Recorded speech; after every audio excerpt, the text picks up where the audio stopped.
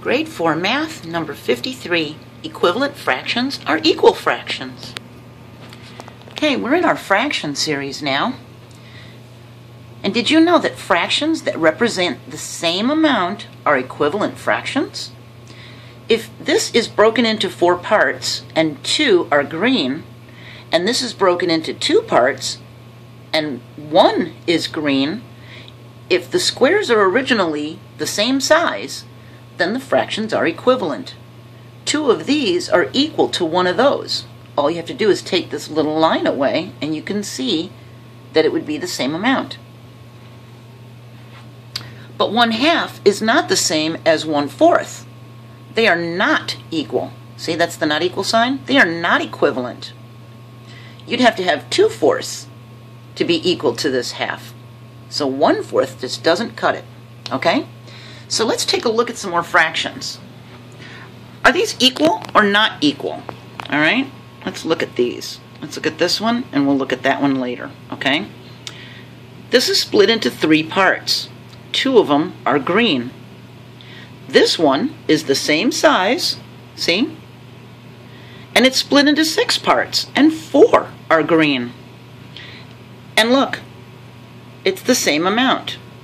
So 2/3 is the same as 4/6. All you have to do is take away these 2 lines right here, and they would be the same, see? It would be 2/3.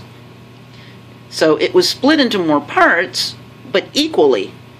So 2/3 is equal to 4/6. All right, let's look at the circles. Half the circle is colored orange. 1/4 of the circle is colored orange. They are not equal. More of this is orange than this one. This top part would have to be colored orange in order for them to be equal. So they're not equal.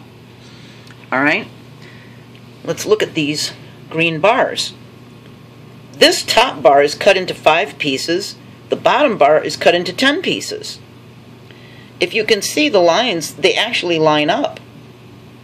See that? 1/5 is the same thing as 2/10. 2/5 is the same thing as 4/10. But then when we get to 6/10, this one is not colored in. So 2/5 is smaller than, is less than 6/10. See? Big mouth eats big number. So 2/5 is less than 6/10. Look at this one. This one's broken into 6 pieces. This one's broken into 12 pieces. 1 of the 6 is colored in, and 2 of the 12s are colored in. But you know what? It's the same amount. All you have to do is put another line in the 6, and it would become 12ths. Or take one of the lines away, and that would become a 6. See? So 1/6 is equal to 2/12. Now, just because something is a 1/4 doesn't mean that it's the same as another 1/4. A 1/4 of this circle is not equal to a 1/4 of this big rectangle. Look at how little this piece is. If you put it here, there's so much more that this one has. See? So just because they're both a 1/4 doesn't mean they're equal. They have to be a 1/4 of the same thing. They both have to be circles or they both have to be rectangles. Okay? Now I want you to look at this. I've got this graph card paper here, and this box is split into 10 pieces going this way, and 1 of the 10 pieces is colored orange. This box is cut into 60 squares, and 6 of them are colored orange, but they're equal because 1/10 is equal to 6/60. Now if I split it into 20 pieces and I color in 2, they're still equal. These are all equivalent fractions.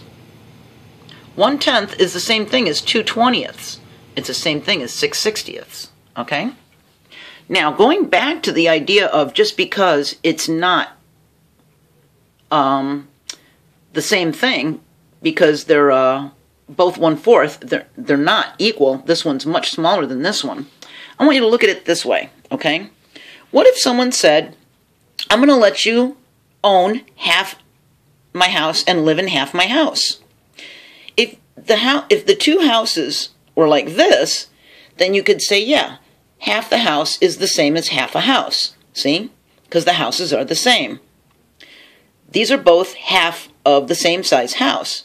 But if someone said, I'm going to let you have half, but it turns out it's a castle, well, that's a lot more than half a house. It's half a castle. So fractions have to be of the same thing to be equal. Half of a house is not the same thing as half of a castle. It's got to be compared to another half house that's just like it, okay? So now look at what we got here. We got our dog Muffin. Excuse me. Did you know Muffin eats one large can of dog food every day? If we want to buy enough dog food for 1 week, there's 7 days in a week, we need 7 cans. The problem is the store is out of large cans. They only have the small cans.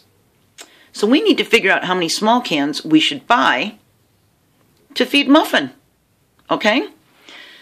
If she eats one of these a day and they only have small cans, this is 8, this is 4, and this is 4, 4 ounces is half of 8 ounces. See? 4 plus 4 is 8.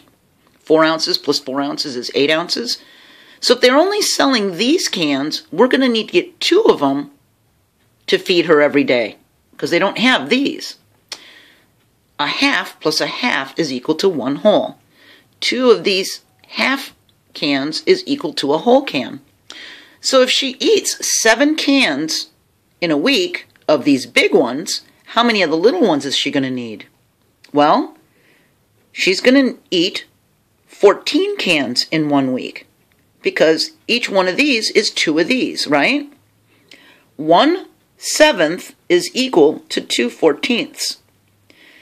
If she eats 7 of these and we need to buy 2 for each one of those, we're going to get 14 of these, right? Because that's 2 times. She needs 14 of these. So now here's the 14 little cans, see? 2 of them is equal to 1 big can, see that?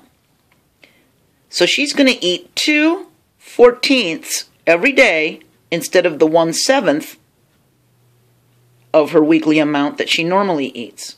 So 1/7 is equal to 2/14. See? Equivalent fractions. You got to make sure that they're equal to the same thing. What if these small cans were only 2 ounces or 3 ounces? Then 2 of them wouldn't equal a big can, would they? What if they were 6 ounces? Nope, they wouldn't equal. 2 of them wouldn't equal a big can.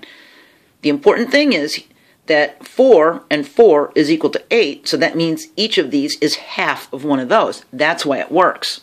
So, equivalent fractions have to be, you have to start with the same thing in order for the fractions to be the same. Half of this house is equal to half of that house, but half of that house is not equal to half of that castle. We're going to keep talking about fractions and how they can be equal, and I'll see you next video. Bye.